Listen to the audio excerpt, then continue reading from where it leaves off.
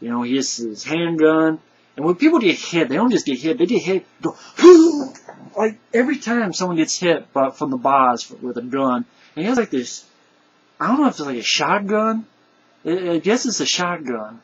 Because, you know, it pumps, but it's a shotgun I don't see. It's not like a regular, just a pump shotgun. I'm not sure the exact, what you call that shotgun. If you want to call it a shotgun. It seems like one. But every time he hits one, boom! Squibs, and they fly out, boom, like, really good impact.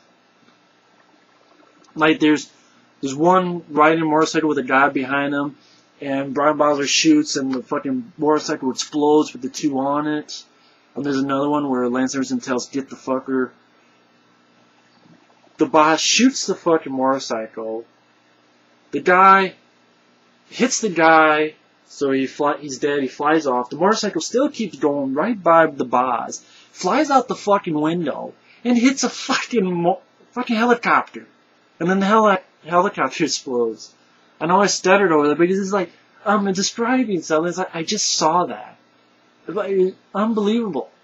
And I loved it. It was fun. And Bosworth, you know, takes names, and thankfully they do one of those, you know, you don't buy Lance Henriksen to beat the shit out of the boss. So like Lance tries, but the boss beats him up, and it's like, you know, imagine the future change, because you're not in it. And beats it, you know, hits him a few times, going to shoot him, and click. And so Lance Henriksen sort of is going to faint, but he flops back down the stairs. He's arrested. The guys come in, the feds come in. Brian Bosworth gives his gun to the Richard Gant character. Lance Henriksen gets a gun, and he gets shot. Boom, boom, boom, boom. Kind of reminded me a little bit of Die Hard, where, you know, the partner shoots the bad guy. Here is his clean-cut partner.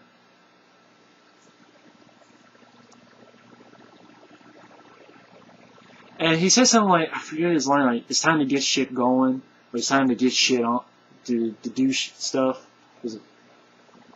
Like, he says a pretty cool line, and Brian Bosworth sort of smiles, and you have that great score by Sylvester Levy.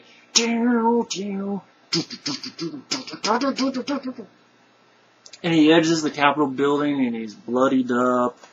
And you probably can't see it that well, but he's bloodied up. He's got blood on his chest. He's cut up here. And, you know, just walking down, you know, away from the Capitol building. Stone Cold, to me, now, it's not a long movie. It's like 92 minutes. And granted, like, the girl does an alright job, but, you know, the scenes between her and the boss, it didn't interest me one way or another. But I don't have much to complain about Stone Cold. It knows what it is. It's fun. It's entertaining. Most people say it's over the top. Kind of reminds you a little bit of that Charlie Sheen one, Beyond the Law, but to be honest, I like this a lot better. I'm not a big fan of that movie, but I like this one. It's fun, it's entertaining. I think Brian Bosworth does his job well, and it's a shame that, you know, he did it a few times, but not as much. And again, you watch this movie, you can buy that he can be in Expendables 2. You can buy it. And I'm glad that they actually put this on DVD. That was very cool.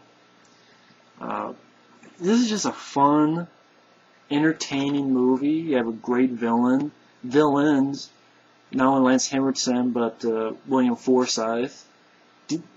More than decent score by Sylvester Levy. Some decent fisticuffs and practical old school explosions. Badass hero. And it's a memorable ending. I mean, that is the best part of the movie, is the ending where, you know, the Capitol building, and you have the helicopter, and, you know, Brian Bosworth taking names. Very entertaining movie.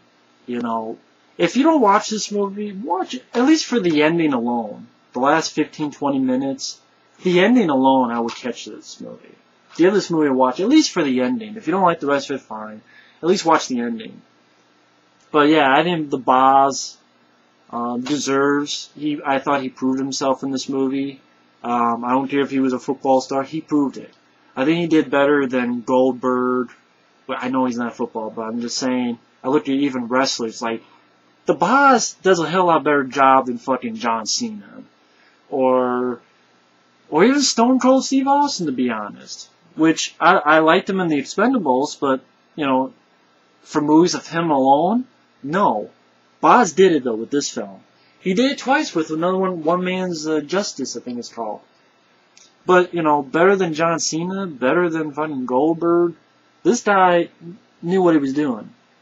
And it's a shame that this film was not a bigger hit. I think it was entertaining, I think it was fun, and I think it was badass. So, that's Stone Cold. If you're an action fan, like, I think Action Fan 389 hasn't seen this. I'm not sure if Aaron, the Reese 007, I'm not sure if he's seen this movie.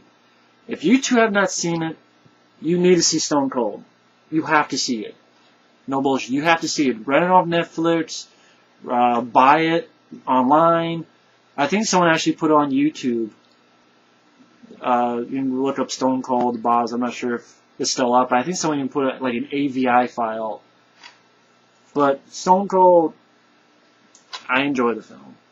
You know, again, the only problem is the stuff with him and the girl. It doesn't take up too much screen time though, but it doesn't do much. Doesn't help or hurt the film. Other than that, though, good villains, solid hero, and a hell of an ending. So, thanks for watching, and take care. Later.